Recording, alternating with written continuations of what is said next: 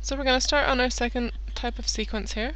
Here we're going to be dealing with geometric sequences.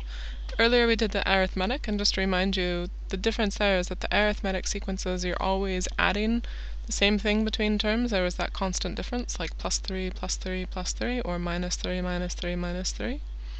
Geometric sequences are going to have the case where you're either going to be multiplying or dividing by the same number between each term in the sequence. And this is called your common ratio, or R. Now, if R is greater than 1, it's going to be an increasing number, an increasing sequence. They'll get each term will get bigger and bigger. And if R is less than 1, it's going to be a decreasing sequence. Each thing will get littler and littler and littler. And if you have a negative R, the signs will alternate. So the first term will be positive, second term will be negative, then you have positive, negative, positive, negative. So just be aware of that. So much like the arithmetic sequence, t sub n is referring to the value of the nth term. A sub n, or a, sorry, is still the first term, and n is still the nth term, or term number, another way to look at it. Now there's a few things in this formula that we want to make sure you guys do. It's not shown to you on the formula sheet, but you'll need to remember it. There's an invisible time sign between the a and the r, and you definitely want to put brackets around the n minus 1. So little times and then brackets there. And in your calculator, that would be something like a times r, and then you use the little button that looks like this, little hat, and then bracket n minus 1 to get your power. Okay, and then whatever numbers you need to plug in there, like 2 or 3 or whatever it is.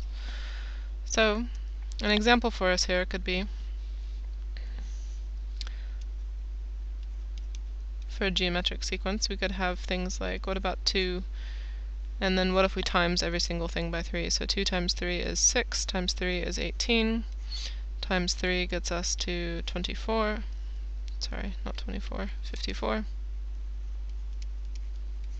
So the first term, second term, third term, fourth term, again the n is like the counting number, which term am I in, where am I in the sequence, and the tn is the actual value there.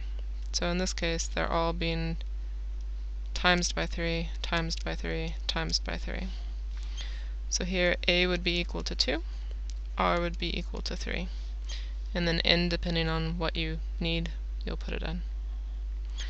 So a bit of a hint for you guys, if it's not obvious what the r value is, you got to be able to figure it out. And sometimes the numbers are small decimals and things, so this is your little formula here to use. You always want to use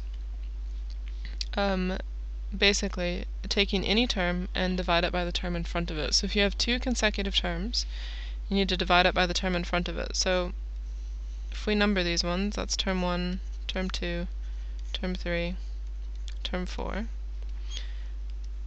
To figure out what r is going to be, I could take any pair of these, as long as they're consecutive, and I'm going to take the larger term, so in this case term 2, and divide it by the one in front of it. So I'm going to take 90 divided by 120. In my calculator that tells me it's 0.75, and just to double check, 'cause sometimes it's good, I could take another set here. How about 4 and 3? So if I took the fourth term, 50.625, and divide it by the term in front of it, 67.5. Again, in my calculator, I still get 0.75. So since I've got both of those the same, I'm double checking that r is equal to 0.75 here. So we can take any term and use the one in front of it. So 90 divided by 120, or 67.5 divided by 90. Looking at one more example for that. Again, taking the term, so we could take here 60, and divide it by the one in front of it. So 1, 2, 3, 4.